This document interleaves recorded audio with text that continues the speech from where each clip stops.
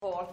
So we started already on last week in Aalto, and next week we will continue in Aalto, and then again every other week here in Kumpula again. So I'm Laura Ruotsalainen. I'm an associate professor of this department here, and I'm running the machine learning cafe together with Professor Sami Kaski from Aalto University. Sami is concentrating on work, but he is there, and so you can meet him at Aalto then. Okay. And then I get some help from Ehsan and Gasalea with the recording of these speeches. But so let's start. Today I'm very pleased and honored to present you today's speaker, Harri Valpola, who is a CAO and co-founder at Curious AI. And he will be talking to us about FKI next generation data efficient deep learning. So please. Thank you. So yes, I'm Harri Valpola from the Curious AI company. We founded the company 4 years ago to do artificial general intelligence in the real world. So I don't believe in AGI research, which happens somewhere close from the real world. But I think that real intelligence is something which solves real problems in the real world. And today I'm going to talk about how this deep reinforcement learning, particularly model-based reinforcement learning, is applicable to real world, what kind of problems it has and how we've solved them, and then what kind of applications we've managed to implement already. So I'm not going to talk so much about the research program as such. There is this next generation data efficient deep learning program, which includes things like semi-supervised learning, which mean that then you don't need so much labeled data. But this model-based reinforcement learning is definitely one of the things that means that we can be very data efficient. I'll try to explain you during this talk. So this is now a little bit more narrow than the general program. So the contents is first, what is model-based reinforcement learning? I guess some of you at least know what it is, but just in case, I'm going to go through that. Then I'm going to discuss a little bit about why it's so difficult. Everybody would love to do it, but most people who have tried it have failed. And particularly if you try to use very complex models like deep learning, deep neural networks, it tends to fail. We've managed to overcome the problems, and the key to solving the issues is get deep learning or deep neural networks understand their uncertainty, understand their confidence, and I'm going to explain you how that works, particularly in connection with model-based reinforcement learning.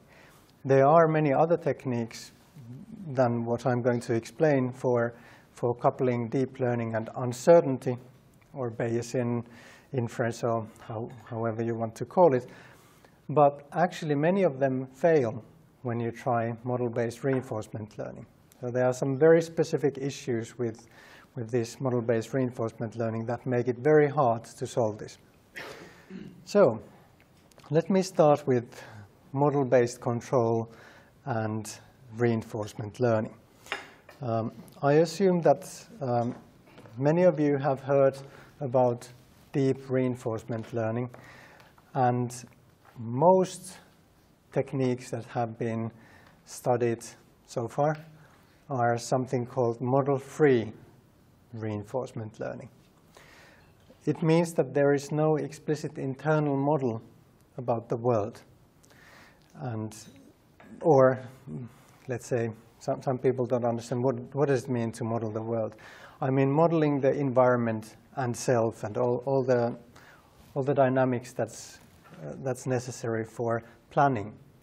So in model-free reinforcement learning, what you can do is you can learn some policy, but you cannot apply planning, because planning would require you to understand the dynamics of the world. So we, humans, obviously, we can plan, we can imagine when you dream, for instance, you are running your internal simulations of the world. This is something that you cannot do in model-free reinforcement learning because you do not have that model. Instead, you have policy network, which is basically a recipe for telling if you are in this situation, then you do that. So, for instance, if my hand is burning, I'll try to move my hand away. That's this kind of if-then orders or recipe for what to do. It doesn't explain why. It only says what. And it doesn't also it doesn't explain what are the consequences. It just says what to do. And in model-free reinforcement learning, you try to typically directly learn this.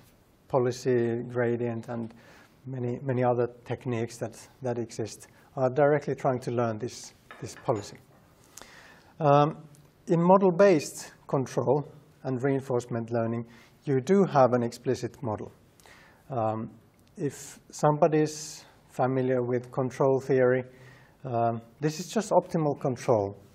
It's something which in control theory people take for granted. Okay, so this is a normal way to do things. You model the world, and then you figure out what happens if we do this or that, and then you, based on the goals that you have, then you try to figure out what to do. So planning is central to this optimal control. You do not have, typically, when you start, you do not have the policy at hand. You have to solve it. So it takes a little bit of computation, but it also gives you a lot of flexibility. Now, assuming that we did have a model, we could do amazing things. People have known for quite a while that if you have a perfect model of, let's say, robotics bodies, you know the dynamics, you can solve the control very efficiently and in simple manner.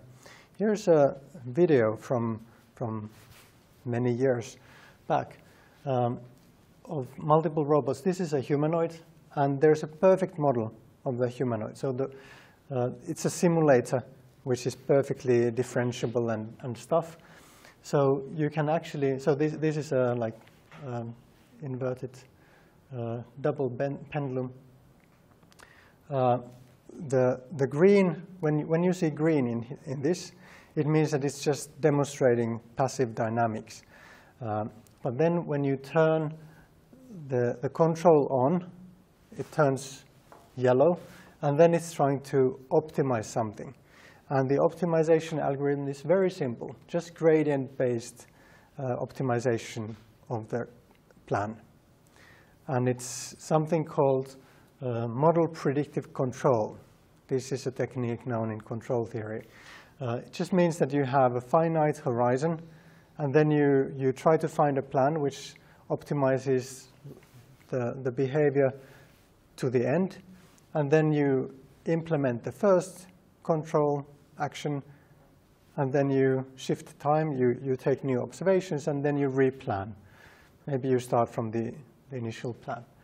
So here is, for instance, demonstration of what happens if you take a humanoid robot and then you perturb, so you're kicking it sometimes with that joystick thing that was shown on the video. Sometimes you turn it off. And there is no predefined actions here. All the actions are calculated on the fly. No learning involved, none whatsoever. It's just solving the dynamics. So let's say that you find a humanoid robot out there, and then you say, okay, how does it work? And then you try to throw it off, and it's always balancing like, oh, ninja robot like that. You would think that, oh, wow, this is cool. This is future. So obviously, since we don't have those humanoids running out there, there's something wrong here. Like, okay, cool, works in this simulation, but why not in the real world? And the reason is that this is great if you have a perfect model of the dynamics. But if you don't, unfortunately, it sort of fails miserably, in fact. And I'm going to talk a little bit about that. But still, before that, I'll show you one real-world case where model-based reinforcement learning actually does cool stuff. And in Zen Robotics, that was my previous company, Zen Robotics is nowadays doing robotic waste sorting, so recycling with industrial robots. So there's a conveyor belt with waste, and then there are all kinds of sensors, and then there are robots that manipulate the waste objects and sort them in correct bins. And these robots, they've learned using model-based reinforcement learning. We tried first, when making demos, we made stuff by hand, like the control algorithms were manually crafted. And it worked very nice in demonstrations. Maybe even in this, like this is a demo video, so this is pretty nice waste. But when it was taken to a real waste sorting facility, real waste, real stuff going on the conveyor belt, fails miserably. Luckily, we were already, back in 2012, we were already working on model-based control and reinforcement learning solution for this thing. And it took like 2 weeks of real-world waste sorting to get it working really well. And it's been working ever since. So once it learned, then don't touch it anymore. It works. Cool. Had we tried applying model-free reinforcement learning, I think we'd still be collecting data. Model-based reinforcement learning can be tremendously efficient and practical, something which you can really implement. It works for real. And the most important feature that distinguishes it from model-free reinforcement learning is that whereas model-free techniques, which you've maybe seen in Atari games or some other places where in games you can collect millions of actions, thousands of years of gameplay, and then you learn eventually. But when you go to a real-world situation, we don't want to spend 1,000 years waiting for that robot to start to learn picking some waste. Model-based reinforcement learning is much more efficient. And the efficiency comes from the fact that it's typically much easier to learn how the world works, what is the dynamics, what is the physics of the world. Or if you think of gameplay, what are the rules of the game? What happens if I make this move? Which are the legal moves? What are the next game states if I make these moves? That's a typically much more compact set of information than if you think of what is the optimal way to behave in that world. What are the actions in different situations that you should take?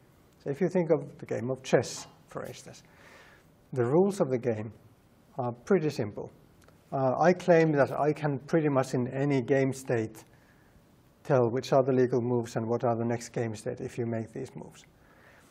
I have no idea whatsoever what is the optimal move in different game states. It's something which is very hard to figure out, and it's a complex thing. So when you are trying to do model-free reinforcement learning, you are effectively telling the system that try to learn this optimal policy, try to figure out what to do in different situations. But now we only need to know how the stuff works, and then we apply planning. Another cool thing is transparency.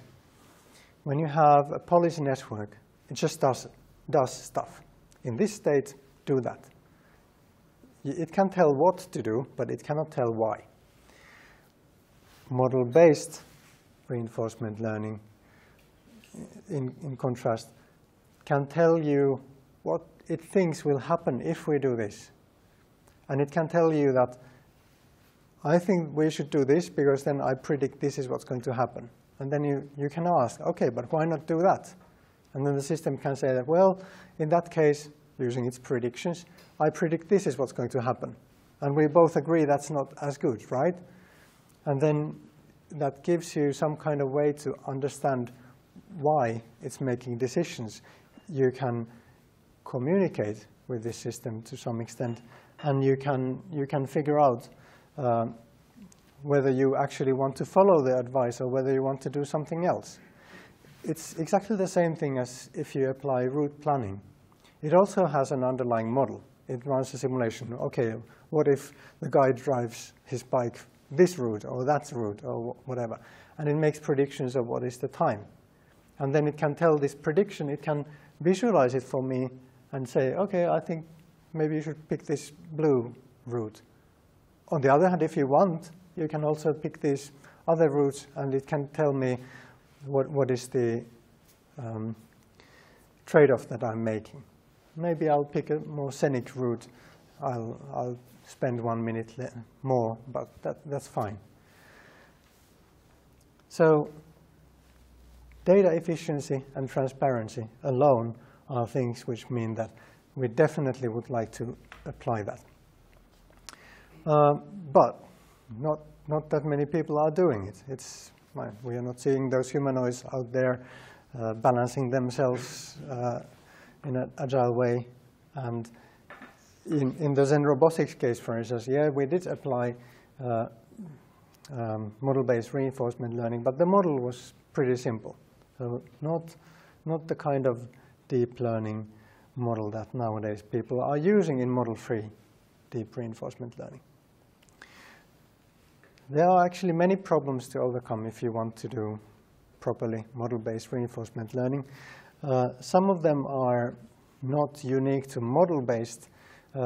Many of these problems also occur in model-free, but here are a few. This computation, that's unique for model-based reinforcement learning. So computation during runtime.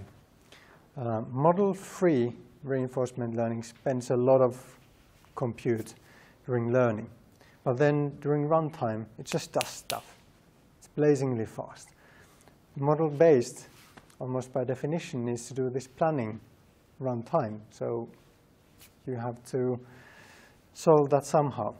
And the standard solution, which works and which we've also applied, is combine that with policy networks. Policy networks mean that you during runtime you get some kind of result immediately, or maybe a selection of results. That's for instance how AlphaZero worked. It used planning and very standard handcrafted rules of the game and so on. It has a Monte Carlo tree search algorithm which doesn't require any learning. It works from scratch, but it's very inefficient. In order to get a world-class player, you would have to spend an eternity simulating that planning operation. But then when you combine it with policy network, the policy network can make the planning much faster. It can suggest a few solutions that the planning can concentrate on. Novice chess players spend much more computational cycles. Their brain is more active than an experienced chess player. Because experienced chess player has learned using model-free techniques or this, it has learned a policy network to give these suggestions so that the expert doesn't need to think so much. And yet, we know how the game goes. The expert obviously beats the novice who is still thinking about the first few moves, and the expert player quickly sees, okay, this is how it's going to end, so I win. Horizon problem is something which we encounter in more complex real-world situations. If you take a game of Go, for instance, you might be able to simulate all the way to the end. But if you think of more complex situations that let's say just cooking a dinner, planning the dinner one muscle movement at a time and planning it all the way to completion is just way too complicated. There are too many steps in between starting and having a full belly. Too many steps involved at the lowest level. There are ways to overcome this, and this is not unique to model-based reinforcement learning. Model-free techniques will suffer from exactly the same problem. It's very hard to get a robot to learn to cook in model-free reinforcement learning. So value functions, for instance, which means that you can have a finite planning horizon and then you evaluate your situation after that without thinking all the way to the end, or using hierarchical planning where you might think about like how do I make these muscle movements so that I can cut the cucumber, but then you don't think about the muscle movements anymore when you think about later stages. You just think in more abstract terms. And this is actually a nice thing. It's very nicely compatible with model-based reinforcement learning. It's much easier to devise hierarchical models of the world than to have complex hierarchical policy networks. Local minima of policy is an issue to overcome, and this is again not unique to model-based reinforcement learning, but when you don't know how the world works when you start, and you don't know what to do, you don't have any data, you need to do something to get data, but then you might, if you are greedy, if you try to do the best thing all the time, you may quickly end up in a local minimum of the policy. And now I'm not talking about the local minimum of the world model or the dynamics model, but I'm talking about the local minimum of what you will end up doing.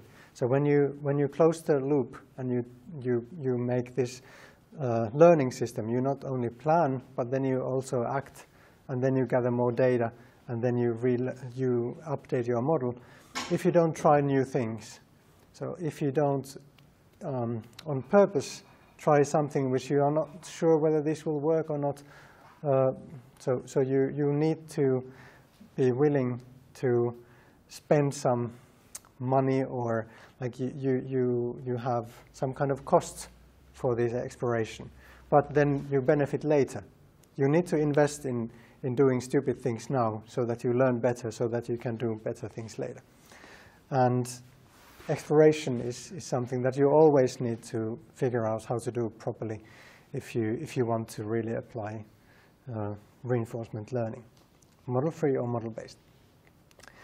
The last point is the point where mostly model-free reinforcement learning then fails. Everything else is pretty much solvable, but then the last step is something which fails. And that's the fact that when you start applying planning, you actually expose all the weaknesses of the model very quickly.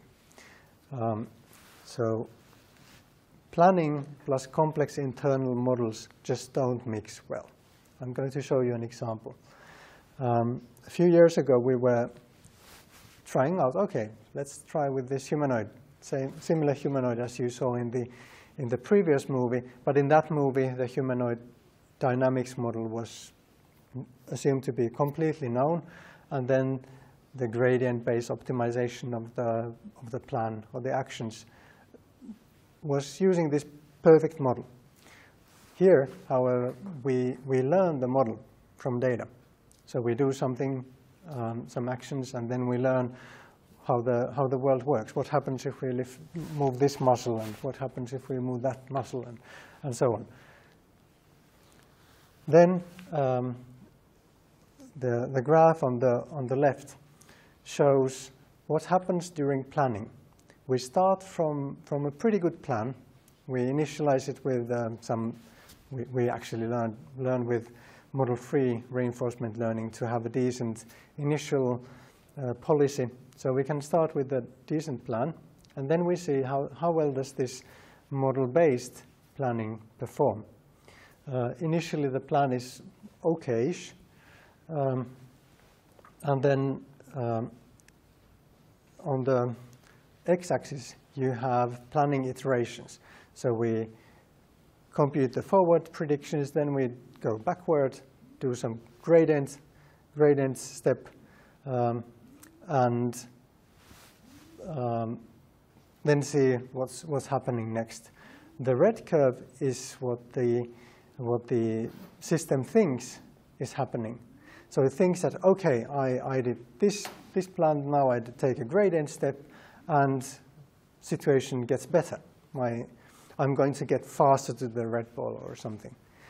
And then it does it again, and again it seems to figure, hey, now I found even better thing. I'm doing better.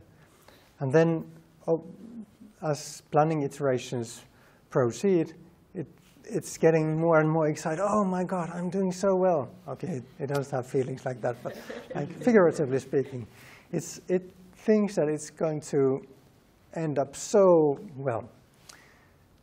And when we try it, we see that every planning step actually is making the situation worse and worse and worse. So not even a single step of planning was useful in this case. It only made the situation worse. And this is something that everybody who has tried this has noticed. They have hit their head in the brick wall. It's very hard to get through that wall.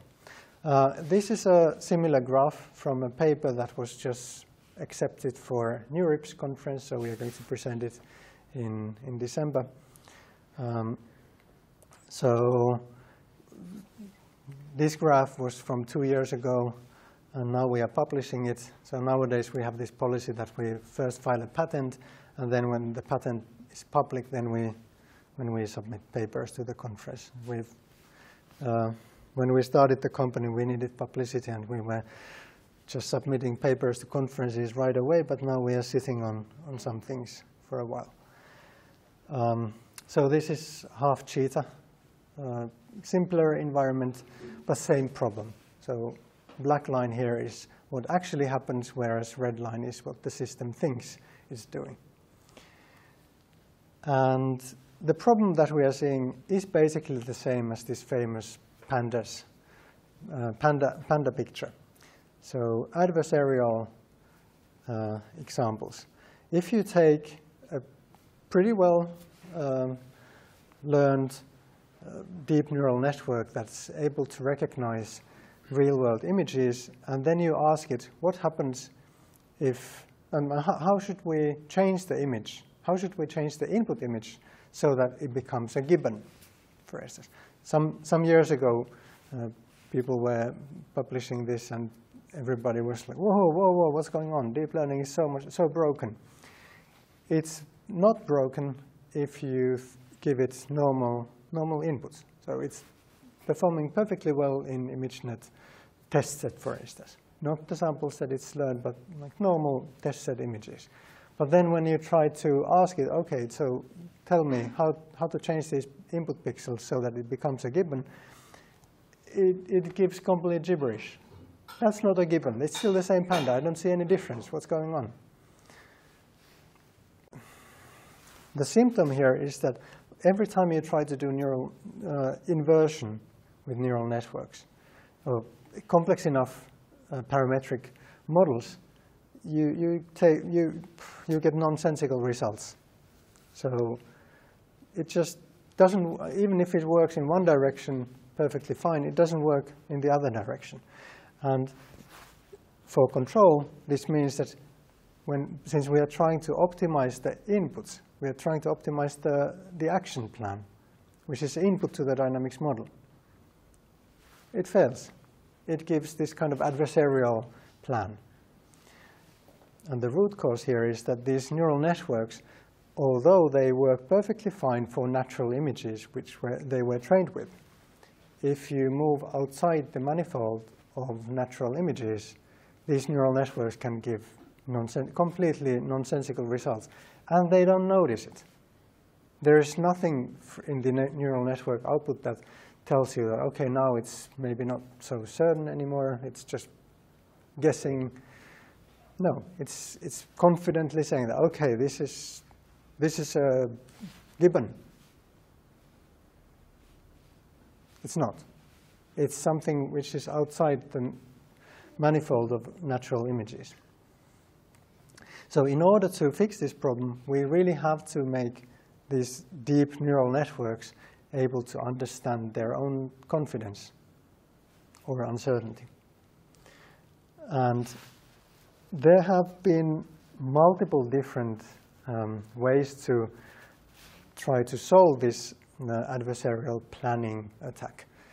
So optimal control people have been able to solve these problems. Like control theory, people have been working with these, and nowadays there are thousands of factories that are running model-based control. Model predictive control, it's called in those circles. And the way they have been able to do this is that they keep the model so simple that there is no room for adversarial attack. Linear models don't suffer from these adversarial attacks. And linear models is what this model predictive control is using. It's all nice and fine if linear models are good. Then by all means, use linear models and be happy. Obviously, there are many, many real-world problems which are non-linear. That linear models are not going to be enough. Another solution which also works is to use proper Bayesian models. Bayes nets, Gaussian processes, even deep Gaussian processes. And this is something that is perfectly fine solution. It works. However, if you go to complex enough problems, Bayes nets are not as good, or Gaussian processes are not as good at learning very complex dynamical systems as deep neural networks. Deep learning is still the most efficient, most versatile, most flexible or expressive learning technique that we have. It's just that it's not really very good at this Bayesian stuff. Another approach which has been in use in optimal control is we can regularize the planning so that we tell the system that, okay, this plan is good as long as you stay within the training manifold. So if X is the input to these models, and then we somehow measure what is the likelihood or the probability of your input in light of your training data. So you assume that you're comparing your input sample or plan with the kinds of plans that you had in your training. And then if you start going outside of your familiar training manifold, maybe you are possibly making a mistake. So this kind of regularization is actually what we are doing. We are going to apply this technique, but there are also many pitfalls. If you try this thing, and people have certainly thought about it, it fails too. Because, well, the problem is basically that we have a very complex deep learning model to model the dynamics, presumably because we have a complex situation at hand, and we need an expressive model. And then we are trying, in a sense, we have a leak in this deep learning model, and then we are trying to patch it with something else, but that will also leak. And the reason is, if you use very simple model of your input data, you are restricting your planning process and your deep learning network too much. It's a little bit like, okay, I want to go driving like crazy and I buy a Lamborghini. And then in order not to hurt myself, I set myself a 5 kilometers per hour speed limit. Okay, I'm driving a Lamborghini here. It doesn't make sense. So this is something that you can do if you have a simple dynamics model.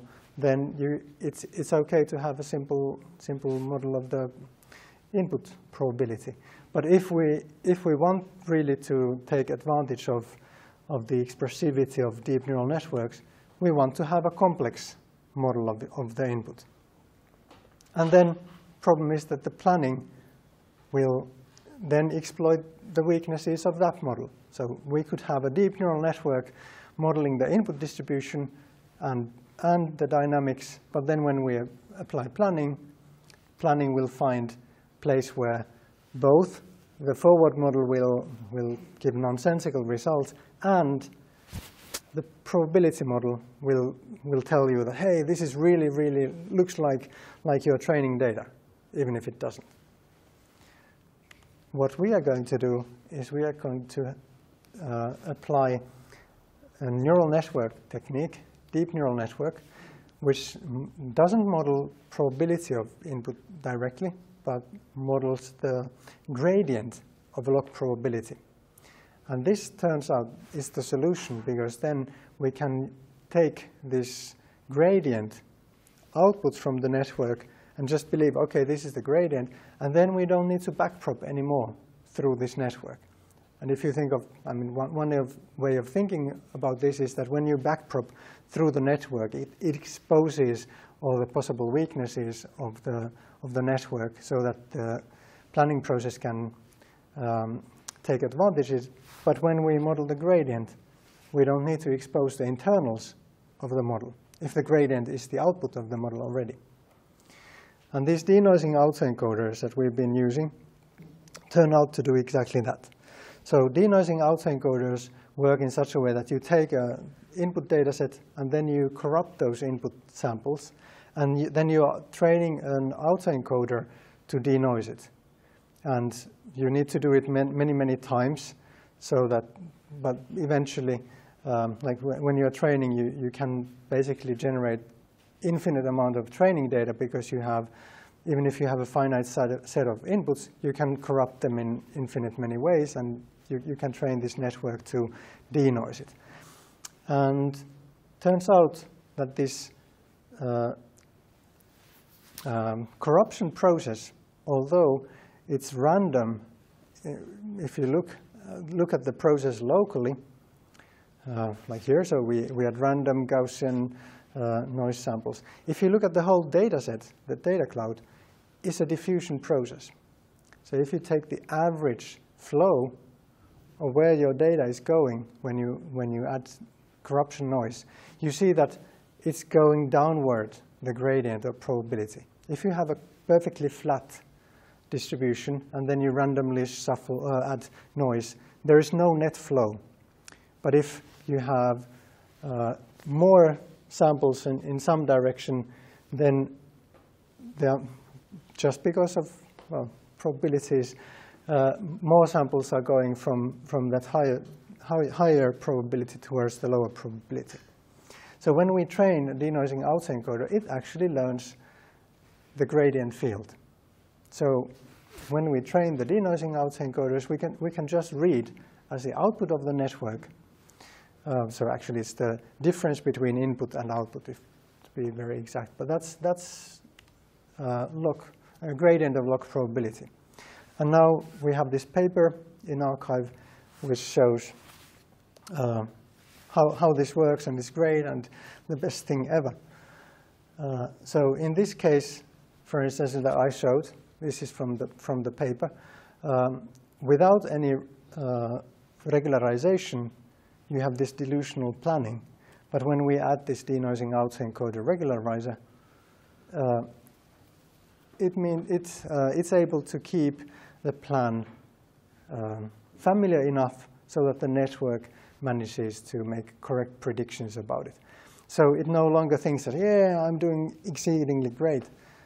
It's just, okay, this is a little bit better, but it's better nevertheless. So it's not possible in this case with the model to do any better. So it's important that it understands its own limitations. So works like charm. Here is episode 1, pretty much random movement. It's supposed to, so it hasn't learned pretty much anything yet. But with that training data, so now that was the training data, you learn the model, and then you can do it. So with almost no training data at all, you can learn dynamics. So this is now half cheetah, and episode 1 so hasn't learned anything, doing just more or less random stuff. But then second episode is already running. How cool is that? So this is something that really can make a big difference in the real world, this kind of sample efficiency. We've been applying it to oil refining. Neste Oil has this oil refinery some 50 kilometers from Helsinki. It's the world leader in aviation biofuels, this company. And we are helping them to build this digital coworker. So if you think of normal, how you would apply typically model-free techniques here, you might try to learn to imitate what the operator is doing, but then you would be limited to only those cases that you've seen so far. But now when we learn to predict the model, to predict the process, it means that then the operator can tell, okay, this is where I want to go, and then you can apply planning to give the results. And very little training data is enough to already give superhuman performance. So if you do imitation learning, you would be able to maybe copy the human behavior, the average human behavior. But in this case, we can exceed human behavior with very little training, like a few days of training is, few days of data collection is enough to, in some cases, beat humans. And this system is also able to tell when it doesn't know. So if you try to ask it, what if we do this and that? Then the answer might be, sorry, I don't know. And it's important that the system will tell. I think I'm almost in time because this is the last slide. Summary. Model-based reinforcement learning is great for real world because it's sample efficient. That's the main benefit. It's transparent, and it hasn't been applicable in very complex problems because of these problems that I was talking about. But we have been able to overcome enough of them so that this is something which I think for FCAI Program 3, this next generation data efficient deep learning, I think this is definitely one key technology that we are using. In the Curious AI, we've been applying it for industrial process control, like Neste oil refineries, Sandvik's autonomous mining machines, and then we are also applying discrete versions of these in logistics. New project that I can't talk yet about because we are still in the haven't agreed about the publicity thingies, but yeah, more to come. Thank you.